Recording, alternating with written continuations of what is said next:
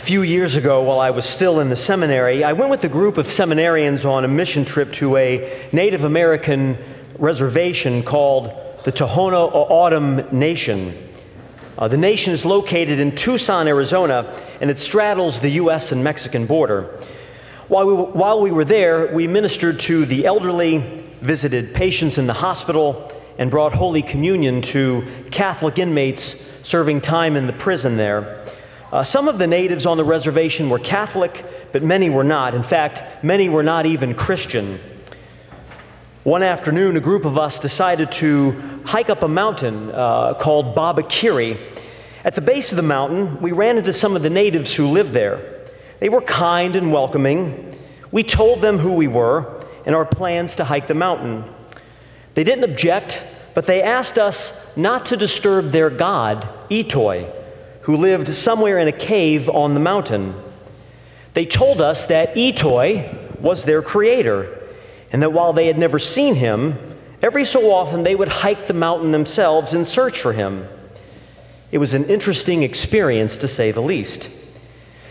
Now, the religious beliefs of these natives were similar to other non-Christian religions. You see, for them, the search for God starts with the individual, begins with the person. But for Christians, the search does not start with us. For Christians, the search starts with God. In other words, it is God who pursues us, who seeks us out first. It's not the other way around. And so we see this in our first reading today, where the citizens of Nineveh are leading sinful lives full of pleasure, noise, probably concerned with popularity, world achievements, yet their lives were void of meaning and lasting happiness. Of course, this shouldn't surprise us because we see this happen over and over again in Scripture, right? When persons rebel against God's plan, it almost always leads to emptiness and a lack of fulfillment in the end. And so through Jonah, God goes in search of the Ninevites because he loves them and he cares for their happiness. And we see a similar thing happen in our gospel today, in that Jesus is going about doing the things that he set out to do, namely, to call persons into a relationship with God. He sought out the apostles, he pursued them, and he invited them. Come after me, and I will make you fishers of men. Jesus called, and they responded. And he called them not because he needed them, but because he wanted to give their lives meaning, purpose, and to give them a share in his redemptive work. And you know what? Our Lord is searching out for us as well. He continues to reveal himself to us, to communicate to us constantly, daily, hourly. But there can sometimes be a problem, and the problem is not with God, right? The problem is with us. You see, we are not always listening.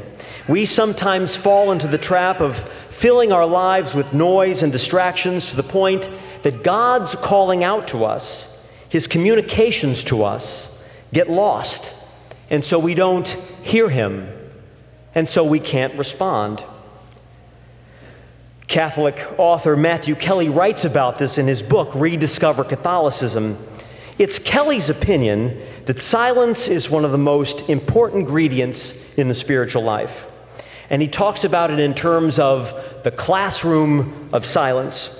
And so in his book he writes, quote, "Our modern world is spinning out of control, and one of the chief contributors to the chaos and confusion of our modern age is noise. We are afraid of silence. It is in the classroom of silence that God bestows his wisdom on men and women." And if we think about it, Matthew Kelly is probably right. When we fill our lives with the constant use of our phones, computers, and tablets, when we're constantly being stimulated, God's communication can't get through to us.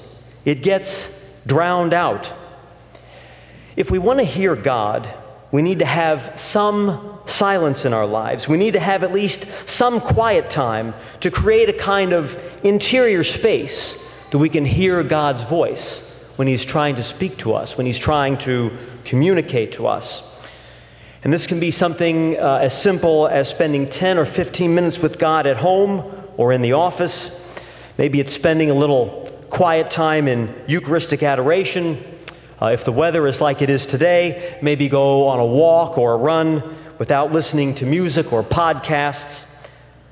Unlike the natives of the Tohono O'odham Nation who are searching for their Creator, our Creator is searching for us. He is searching for you personally. He loves you personally, and He continues to tell all of us how much He loves us and that He has a plan for our lives.